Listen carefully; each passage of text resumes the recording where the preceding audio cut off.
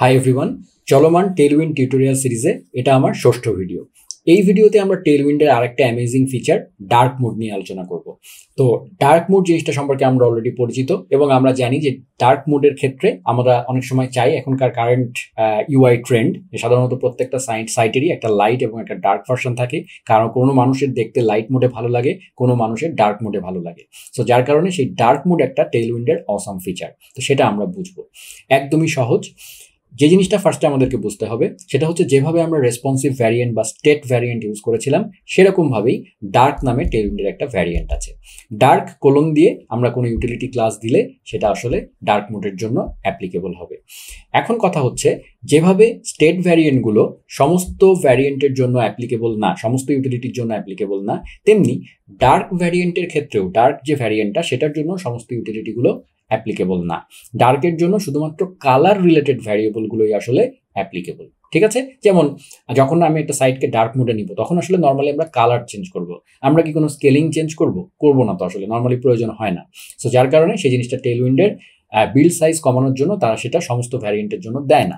তারা যেটা করেছে যে হ্যাঁ, মানুষের তো প্রয়োজন আসবে ডার্ক মোডের জন্য, কিন্তু সে আসলে কালার চেঞ্জ করবে, তাই না? তো যার কারণে ডার্ক মোডের জন্য শুধুমাত্র দেখেন কালার রিলেটেড ব্যাপারগুলো, যেমন বিজি গ্রে, তারপরে টেক্সট হোয়াইট, হ্যাঁ দেখেন কালার রিলেটেড ব্যাপারগুলো শুধুমাত্র দেওয়া হয়েছে। সো ডার্ক ভ্যারিয়েন্ট আসলে কিভাবে কাজ করে? প্রথম কথা হচ্ছে, টেলউইন্ডে ডার্ক মোড যেটা সেটা বাই ডিফল্ট আসলে অফ করা থাকে। সেজন্য আমাদেরকে সবার আগে যেটা করতে হবে, আমাদের এখানে ডার্ক মোডটাকে আগে এনাবল করতে হবে। সবার আগে মেক শিওর করবেন যে আমাদের টেলউইন্ডের যে বিল্ড স্ক্রিপ্ট সেটা রানিং কিনা, সেটা আমাদের রানিং আছে npm run build দিয়ে। এবার আমি সিম্পলি যেটা করছি সেটা হচ্ছে, আমাদের এখানে tailwind.config.js যে ফাইলটা আছে সেখানে এই ডার্ক মোডটা মিডিয়া সিলেক্ট করা আছে কিনা। নর্মালি এখনকার টেলউইন্ড ভার্সনে এটা মিডিয়া দেওয়াই থাকে, মানে ডার্ক মোড এনাবল করাই থাকে। সো ডার্ক মোডের দুইটা ভ্যালু হতে পারে, একটা হচ্ছে মিডিয়া আর একটা হচ্ছে ক্লাস। ঠিক আছে, মিডিয়া এবং ক্লাসের মধ্যে ডিফারেন্সটা হচ্ছে, যখন আপনি ডার্ক মোডকে মিডিয়া দিবেন এর মানে হচ্ছে যখনই আপনি কোনো রকমের ডার্ক সিলেক্টর ইউজ করবেন, মানে এরকম ডার্ক ভ্যারিয়েন্ট ইউজ করবেন, এই যে ডার্ক কোলন এটা দিয়ে যখন লিখবেন, টেলউইন্ড বুঝবে কি করে যে কখন ডার্ক অ্যাপ্লাই করতে হবে? সেটা ডিপেন্ড করবে আপনার ডিভাইসের প্রেফারেন্সের উপর। আমি যেমন ম্যাক ইউজ করছি, অনেকে আপনারা উইন্ডোজ ইউজ করছেন, অনেকে লিনাক্স ইউজ করেন, সবারই কিন্তু ডিভাইসের প্রেফারেন্সের ডিসপ্লে সেটিংসে একটা থিম সেট করা থাকে। সেইটা যদি ডার্ক মোড এনাবল থাকে তাহলে টেলউইন্ড করবে কি, ইউজারের প্রেফারেবল যেহেতু আছে ডার্ক মোড, সে তখন এই ডার্ক ভ্যারিয়েন্টের ক্লাসগুলোকেই অ্যাপ্লাই করে দেবে আপনার ওয়েবসাইটে। ঠিক আছে, এবং যদি আপনি হোয়াইট মোডে থাকেন, মানে আপনি যদি লাইট মোডে থাকেন, তাহলে সত্যি কথা বলতে টেলউইন্ড আপনাকে এই ডার্ক মোড অ্যাভয়েড করে আপনাকে কি বলবো, আপনার প্রেফারেন্স যেহেতু লাইট, সো সে সেটা ধরে নিয়ে সে আপনার ওয়েবসাইটটাকেও লাইট মোডে এনাবল করবে। সো বেসিক্যালি এই ডার্ক আসলে এই কাজেই ব্যবহার করা হবে। সো যদি আপনি মিডিয়া দিয়ে রাখেন তাহলে টেলউইন্ড আপনার ডিভাইস প্রেফারেন্সকে প্রায়োরিটি দিবে। আর যদি আপনি ইউজারের ডিভাইস প্রেফারেন্সকে প্রায়োরিটি না দেন, হ্যাঁ আপনি চাচ্ছেন যে না, আমার সাইটে আমি একটা বাটন দিয়ে দিব dark mode on of, user basically on of করলে সেই অনুযায়ী কাজ হবে আর কি। ঠিক আছে, সেই ক্ষেত্রে আপনি তখন যে কাজটা করবেন সেটা হচ্ছে, আপনি এখানে তখন ক্লাস দিবেন।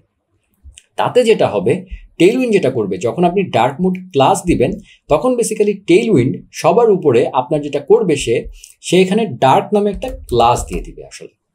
ঠিক আছে, সো তাতে যেটা হবে, আপনি যখনই এই কাজটা করবেন তখন বেসিক্যালি যেহেতু আপনি ডার্ক ক্লাস দিয়ে দিয়েছেন, তখন আপনি যেখানে যেখানে ডার্ক সিলেক্টর বসাবেন সেখানে সে আসলে ওই ক্লাসের আন্ডারের যে ডিপগুলো আছে সেগুলোকে সে ডার্ক মোডে নিয়ে যাবে। সো তাহলে আপনাকে তখন ডার্ক সিলেক্টর দিয়ে তখন আপনি যে ডিপগুলোতে কালার চেঞ্জ করবেন সে ওই অনুযায়ী কাজ করবে আর কি।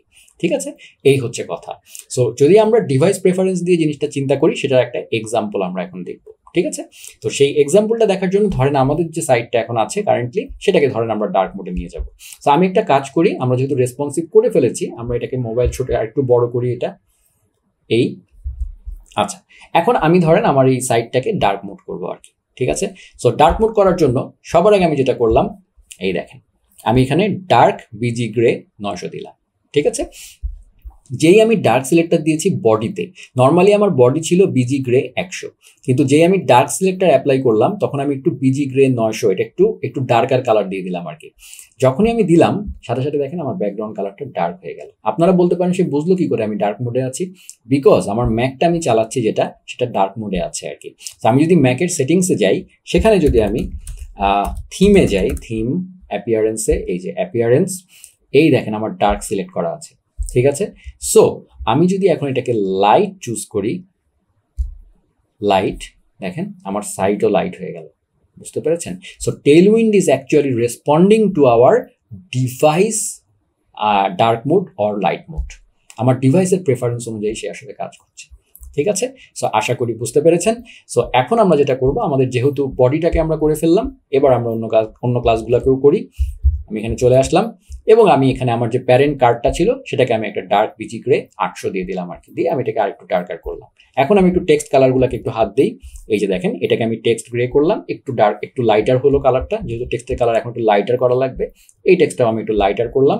এরপরে সিম্পলি আমি বাটন যেগুলো আছে সেগুলোকে একটু চেঞ্জ করে দিলাম আর কি, ঠিক আছে। এখন যেটা হইলো, তাহলে আমার বাটনটাও ডার্ক মোডের জন্য অ্যাপ্লিকেবল হয়ে গেল। এখন যে জিনিসটা মনে রাখতে হবে আপনাকে, সেটা হচ্ছে দেখেন আমাদের এখানে কিন্তু এই বিল্ডটা কিন্তু ওয়াচ মোডে অন আছে, ঠিক আছে।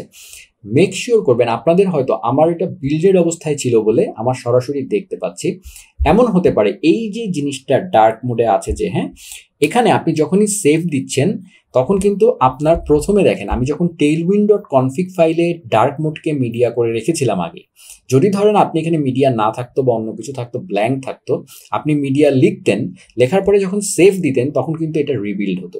আপনি যখন মার্কআপে কোনো কিছু চেঞ্জ করেন তখন কিন্তু সে রিবিল্ড হবে না। বেসিক্যালি আপনি কনফিগ ফাইলে যেই চেঞ্জ করবেন তখনই আপনাকে কিন্তু এটা রিবিল্ড ম্যানুয়ালি করতে হবে, অথবা যেহেতু ওয়াচ মোডে আছেন সে অটোমেটিক্যালি রিবিল্ড হবে।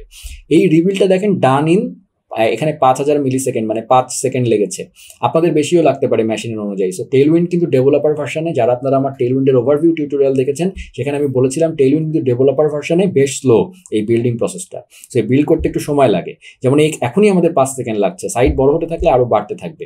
সেটার সলিউশনও আমি পরে আপনাদেরকে টিউটোরিয়াল সিরিজের কাস্টমাইজেশন সেকশনে বলবো।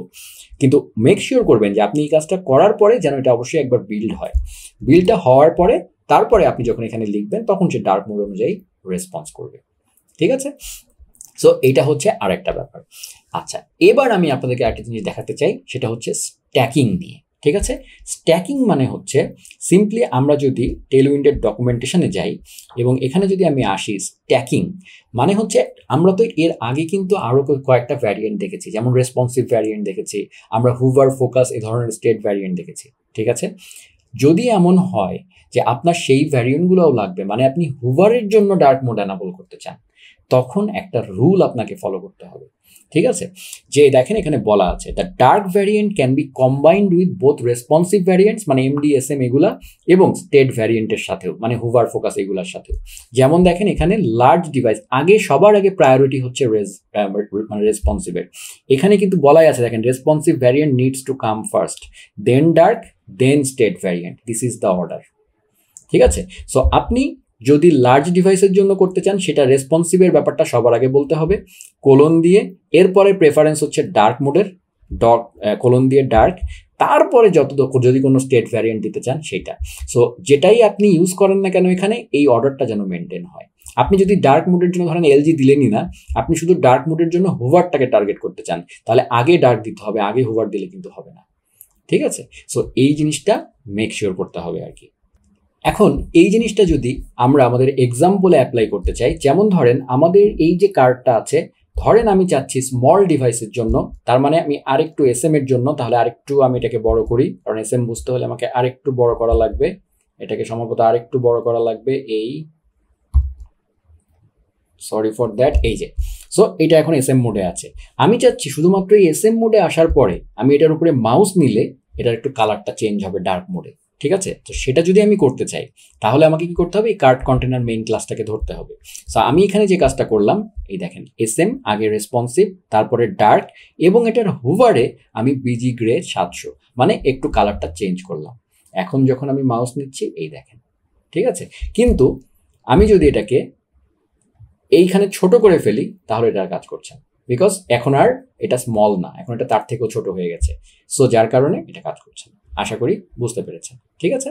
সো একইভাবে যদি আমরা আমরা এখানে ধরেন হুভারের কোনো একটা জিনিস টার্গেট করতে চাই, যেমন ধরেন এখানে ফোকাসের করেছি আর কি, যেমন এই বাটনটার, ঠিক আছে, যেমন এই যে বাটনটা সেটার ডার্ক মোডের ক্ষেত্রে আমি টেক্সট পার্পেল 400 করেছি। ডার্ক মোডের ক্ষেত্রে এটা তো আগেই করা ছিল, এবং ডার্ক মোডের ক্ষেত্রে ফোকাসটাকে আমি ধরেছি, তাহলে ডার্ক আগে তারপরে ফোকাস। এখানে কিন্তু রেসপন্সিভ নাই, যার কারণে রেসপন্সিভ দেই নেই, কিন্তু অর্ডার কিন্তু ঠিক আছে, ডার্ক আগে তারপরে ফোকাস।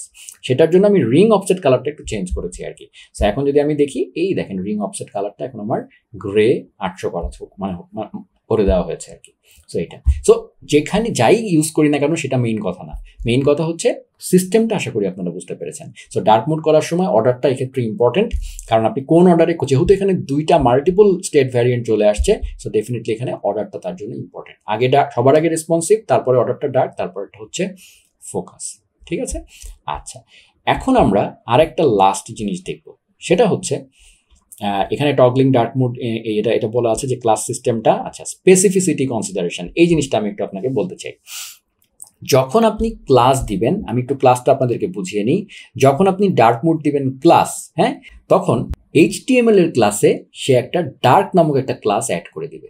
মানে সে অ্যাড করবে না, এটা আসলে আমরা ম্যানুয়ালি অ্যাড করব।